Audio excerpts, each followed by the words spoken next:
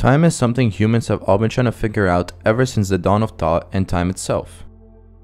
It's something that occurs at every moment, shapes our existence, causes change, yet remains a mystery throughout our lives. No matter who you are, a philosopher, a president, or a regular citizen, time affects us all. The thing is, what if time, or at least as we know it, might not actually be real? Something that is nothing more than a social construct that doesn't exist outside our minds and culture. The ancient Greeks had two words for time, Chronos and Kairos. Chronos referring to chronological or sequential time, while Kairos signifying a proper or opportune time for action. While Chronos is quantitative, Kairos is qualitative. It's the great difference between counting the hours of the day and making the hours count. Chronos is the first phase of time we encounter. It represents the version of time that ticks away, second by second, on the clocks and calendars that organize our lives. It is the time of science, of history, and of the progression from past to future. But Chronos is more than just a measure for the existence of an event, but it is the one thing that keeps most civilizations stable and societies at work. For example, the Egyptians aligning their pyramids with celestial events, or even today, Chronos dictates our routines, from our morning alarms telling us to wake up at a certain time to the deadlines we must overcome.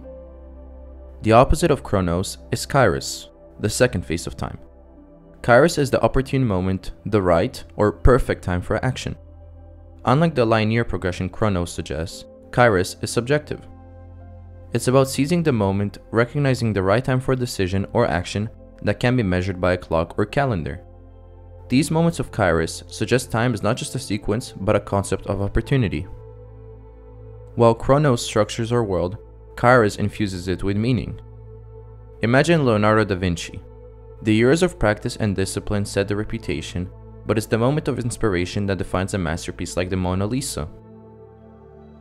In today's fast-paced world, our digital lives are controlled by Chronos, with every hour accounted for and every moment scheduled.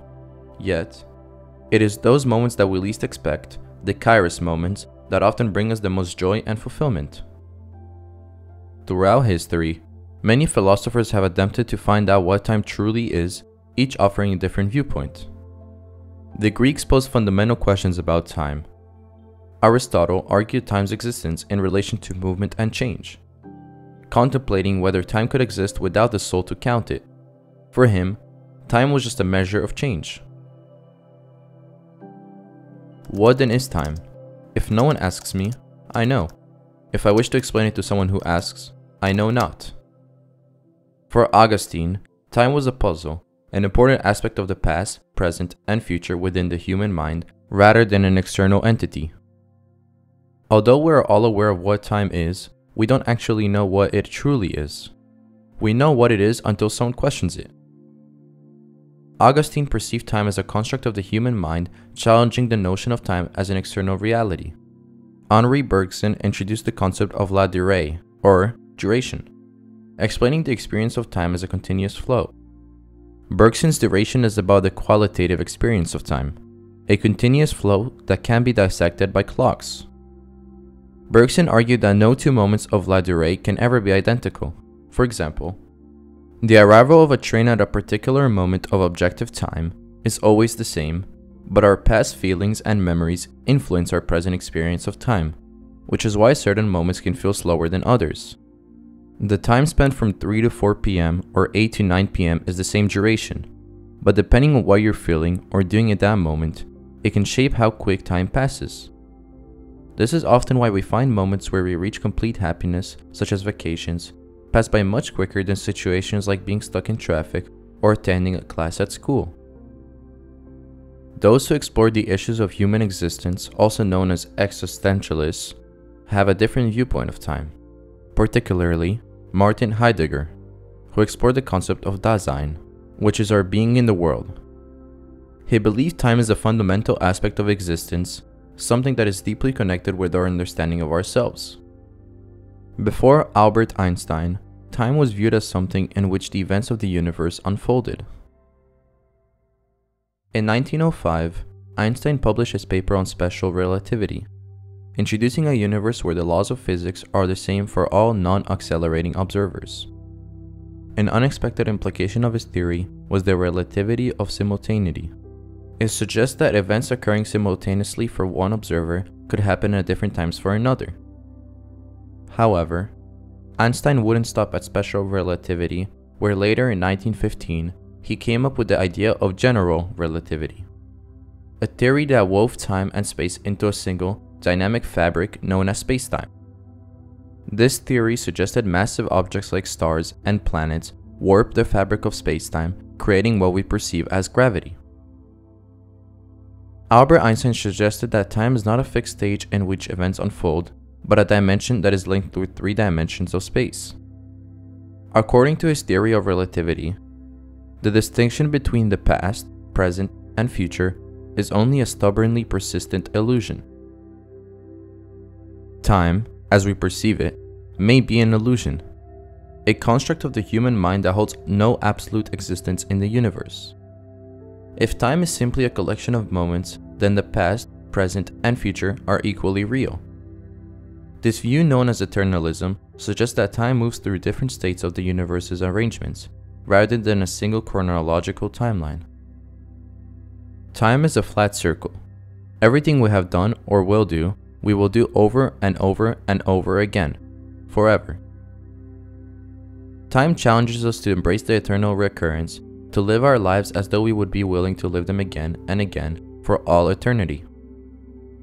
If we truly are stuck in a repeating cycle of the same occurrences, then why not make those events that do happen something we enjoy or are proud of doing?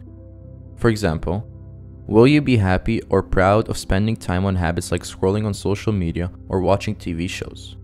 Well, it depends. Maybe you're watching TV shows with your family or a friend, so you might consider it a great use of time. But if you're laying on your bed alone, indulging in countless of shorts, will you be happy? We should aim at living our lives in which we would want to live the next day, even if we do the exact same things. We should start making our hours count and be happy what we spend those hours on. We constantly fear wasting our time and feel our days passing by. We're the only species that measure our lives in years and decades, or who make plans for a future we may never see. Our lives are temporary, and death is an aspect we all must experience at some point, which is why we should act with urgency and meaning. This aspect of time compels us to seek purpose, legacy, and achieve accomplishments that last beyond our lifespans. It's not that we do not have enough time, but that we waste most of it. Every moment in which we live, our life shortens. That's why we must aim to do what makes us happy instead of wasting it on various pointless tasks. Most complain about not having enough time, but really, no matter what, you do have time. You just must prioritize certain tasks over others. Even Lao Tzu himself said, "Time is a created thing. To say, I don't have time, is like saying, I don't want to." It isn't that you do not have enough time to spend on your family or work, but it's that you sacrifice it on something that you value more, or at least believe it does. The importance you attribute to your time determines how well you will prioritize the things you need to do to live a meaningful life. Marcus Aurelius, a Roman emperor who is one of the most powerful men of all time, suggests that aiming at living every moment in a way that it fulfills your purpose or life. He suggests spending every moment of the day on serving a common good for society or achieving your goals. To not waste it on something useless, but something great. Marcus Aurelius values the present moment highly and believes it is one of the greatest abilities. Time, in the grand scale of eternity, is a brief moment. Therefore, we must stop worrying about the future or regretting the past, but act effectively and productively in the present. Do not dwell on the past, do not dream of the future, concentrate the mind on the present moment. Perhaps, the most important aspect of time is making peace with it. Understanding that while we cannot control it, we can control our experience of it. We can choose to live in the moment, to appreciate the now, and to let go of past regrets and future anxieties.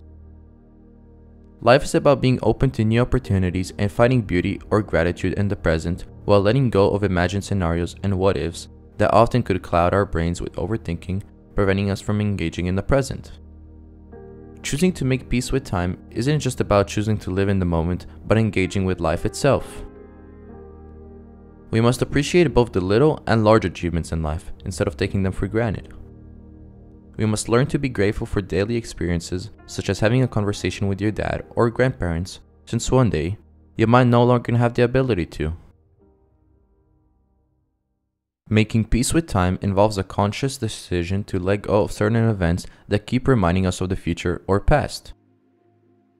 The only true moment we ever experience is the present one, and it is the only one that can help us find the power to shape our lives and create fulfillment or peace within ourselves.